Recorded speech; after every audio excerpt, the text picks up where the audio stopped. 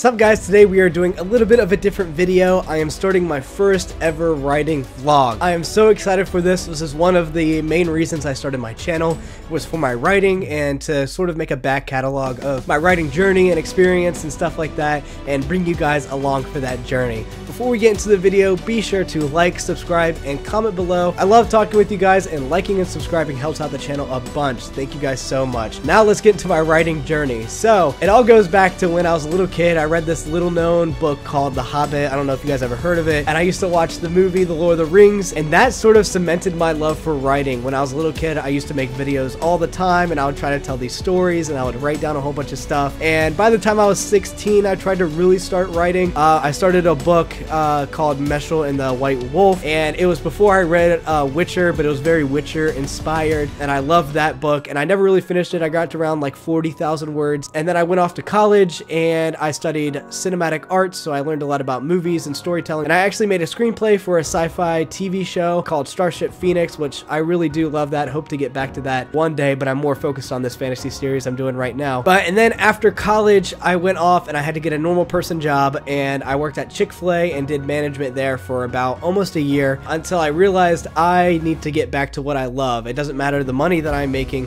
If I'm not doing what I love, then I'm gonna like regret my life, basically. So I had that little existential crisis at 22, and of this year 2021 in January, I said that I need to finish a book. That was my goal, was at the end, by the end of this year, I would fully finish my first book. And I always remember this great professor that I had. He was like a homeroom professor, if that's like a thing. He was my cohort professor, and he told me that he always called himself a writer until he realized he was 40 and he'd never written anything. So he had to stop calling himself a writer.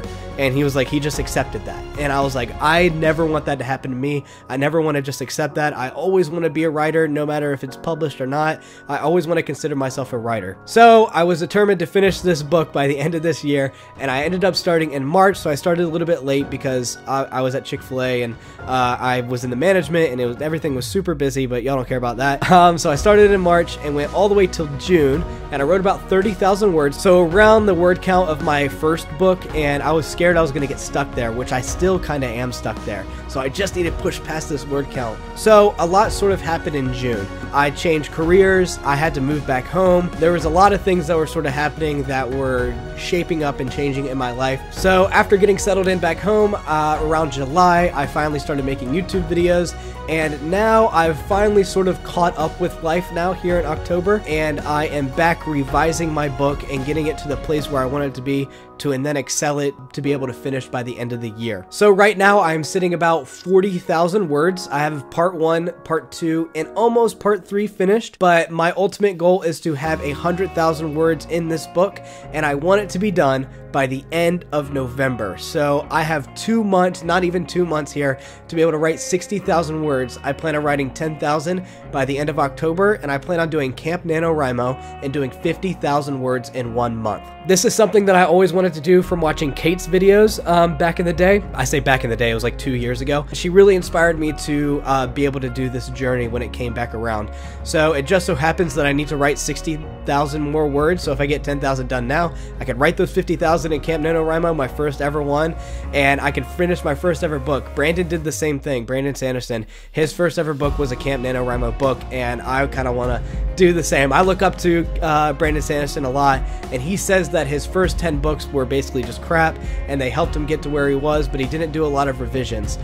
So I plan on writing my first 10 books within 5 years, and I plan on getting a lot of revisions done, and I plan on getting a lot of beta reader feedback like he did. He said he didn't do that initially. I plan on doing that from the get-go, so I'm hoping it will excel my career as a writer. So that's like kind of my ultimate journey. But yeah, I sort of have weekly goals to be able to finish this book up, but I haven't even told you guys about the book yet, so let me pull it up real quick and read you the synopsis, and I'll give you a little debrief after that. So the book is called Seeker of Shadow, and here's my little like elevator pitch. Sylvain is only known the nation of his oppressors. His sole desire is to go visit his homeland where he is accepted. But on the day he was supposed to leave, his fathers brought an ancient relic.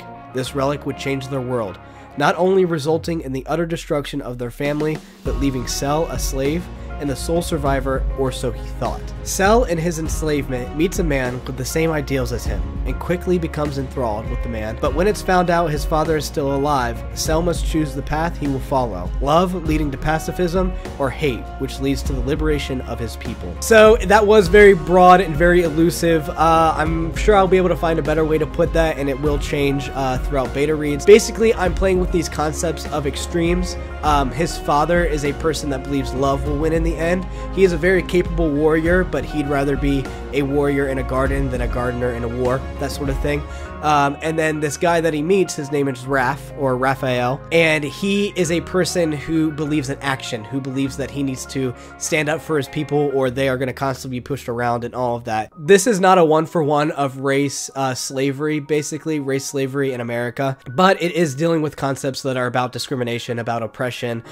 These people don't really like these other people of this nation because they are trying to dominate them, and so basically the kingdom has come out with propaganda and stuff like that in the old days that they are bad. And now the new and modern day king, he is one who is very against this and all of that openly, but it still doesn't erase a lot of the basically systemic racism that has built in sort of their society. And it's just dealing with those sort of concepts, but it's also dealing with the concepts of extremes. So very passive and then very much having to do with action in your own hands no matter the cost. And it's really good because I am working through those sort of like thoughts and trying to figure it out, so writing it really helps me figure them out. And I want to write a book where it still leaves open-ended questions, not exactly answering what is right and what is wrong. It's like a philosophy question, like there's no right or wrong answer, there's just like, well, let's just talk about it and then let's kind of get through, because most people are very moderate. They're like, well, we should love each other and all of that, but you should stand up in the face of oppression and all that sort of stuff, and you know, but messing with those extremes is where I want to bring up those philosophical ideas and stuff like that. And I'm really excited to explore them. I'm still exploring myself, but I'm hoping by the end of the book I can kind of have like a concrete, like, here's an open-ended question. I'd served both sides pretty well, so we will see. But I'm very excited to get it into beta readers' hands when I finally finish it. So I'm planning on finishing it by the end of November, and then finishing the last of my revisions, because I'm going to finish the book and I'm sure I'm going to want to change some things, and I'm giving myself the month of December to be able to change whatever I want.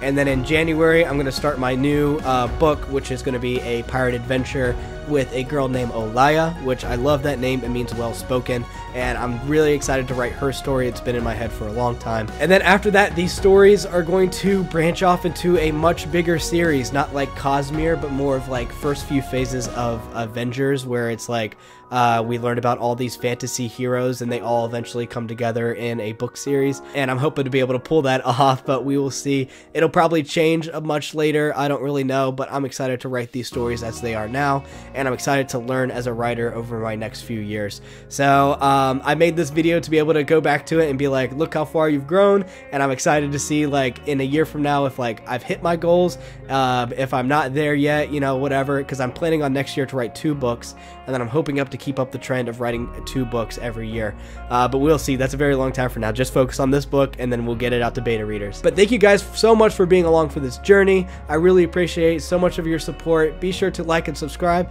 helps me out a lot, and leave a comment of, you know, whatever you want to talk about, if you're writing anything like that. I love talking with you guys, and I will see you in the next video.